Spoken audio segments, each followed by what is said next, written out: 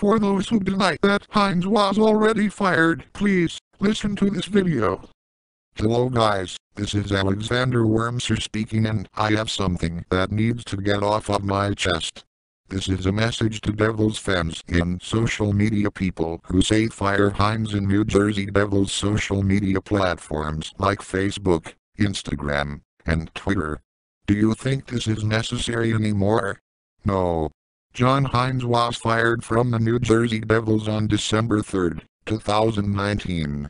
Right now, they have Lindy Ruff, who was hired in July 2020, and he may be on the hot seat because the 2021-22 team has been facing problems since November 2021 and is most likely spiraling towards being out of the playoff race by Christmas. So therefore, please stop commenting fire Hynes in the Devils' social media platforms. You're thinking they are still stuck with him, but he is not. It is not 2019 anymore, so therefore, let it go already. You hear me? Let it go. John Hynes now works for the Nashville Predators, so therefore, no need to type fire Hynes anymore in the Devils' social media platforms, because it is not 2019 anymore.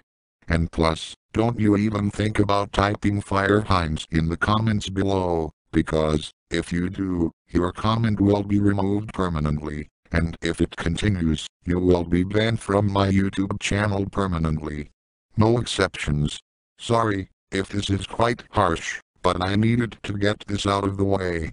I hope you understand this, because I am getting sick and tired of Devils fans typing fire Hynes in the Devils social media platforms, when in reality they did already.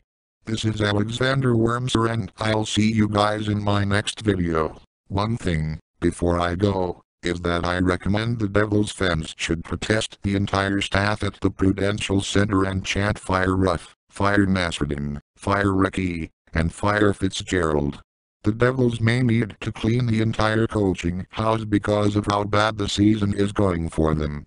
The 2020-21 New Jersey Devils was terrible and dismal, and it was a slog to watch.